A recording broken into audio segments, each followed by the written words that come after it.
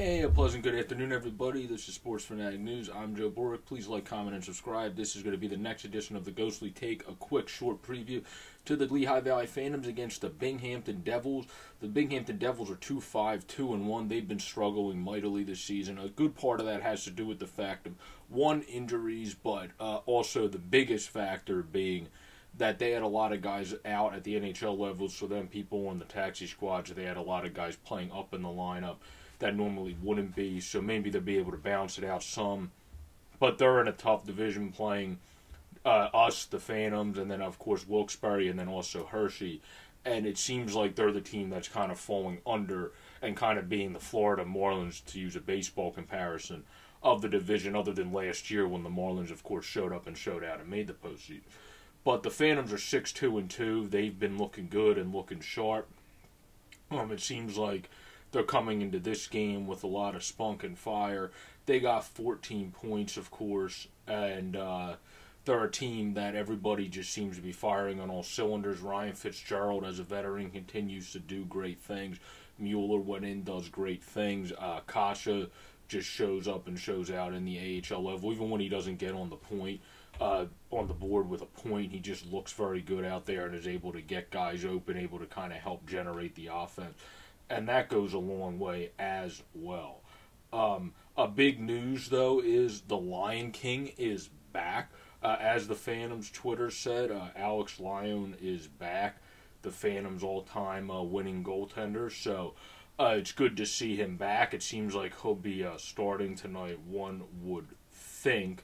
And then that means Felix Sandstrom has been moved back to the taxi squad to be in the Flyers taxi squad. So Lyon, they want to get him some work. That's why they moved Sandstrom down in some Phantoms news, to be able to get him some work. He looked good. Now they're going to go with McIntyre and Lyon, probably let Lyon play a couple games just like they did with Sandstrom, because he's the guy that needs to get in the work. The last time he played was March 11, 2020, where he had 33 saves, as the great Bob Roadtruck writes, on 35 shots in a 2-1 overtime loss against the Baby Penguin. But he was very good in that game. The team was just not able to prevail, where last year you would see that in his numbers as well. He had great numbers of goals against average, and save percentage, just not the best record because the team was not able to prevail that much last year. But this year they're looking good. They're looking fine. You got Lyon back down here, who obviously, like I said, is their all-time winningest goaltender, and it's great to be able to see him come back down and have a guy in McIntyre who's one of the AHL's better performing goaltenders thus far. So it's going to be a good tandem there. I'm excited to see Lyon back down. That's some big news for the Phantom, to have him back down and the ability to use him. I think you got to look when it comes to this game. It is... The last time these teams met was the 24th at Newark, when Willman scored an overtime winner. That's one of the Phantoms' overtime winners on the season.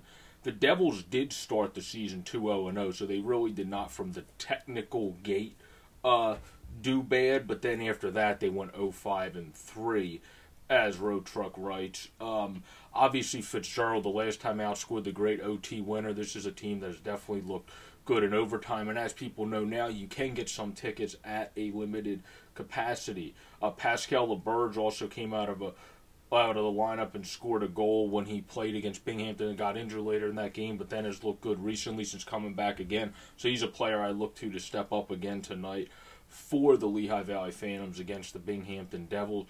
I believe in order to beat this Devils team, you're going to have to see a lot of guys step up, and I think you're going to see the veterans. You're going to see Forster continue to look good out there. He had that one tripping penalty the other day that you're going to see some young kids make, like the great Antoni Andrakis tweeted about. But you see Lazinski, you see these young kids in Lazinski, LeBurge, and Kasha just playing the game the right way and really progressing like you want to see. The ECHL standout from the Royals, Ralph Kudiemi, looks pretty good when he has to be put in the lineup as well. Mason Millman looks very good and consistent as an underager on defense back there, and that's very good to see. Sandine looks great when in. Obviously, Willman looks good when he's healthy. Wilson also has looked good. Wisdom's been amazing. Wyatt Wiley's been good. They've had the young defensemen have to step up big time because of injuries, but they have. And I think if Lyon's in, he's going to step up. If Mac's in, I assume Lyon will be back in because that's why they would have to, or want to send him down, so he can get the playing time.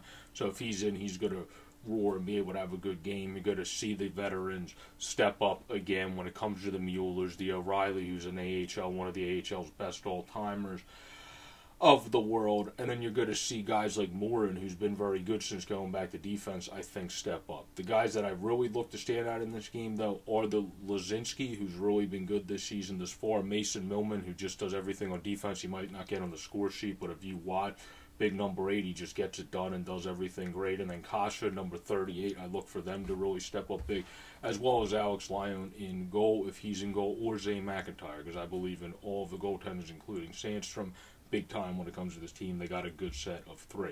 Hope everyone enjoyed this edition of The Ghostly Take. Please like, comment, and subscribe. Have a great, safe, and pleasant day, everybody, and enjoy the hockey. Peace out.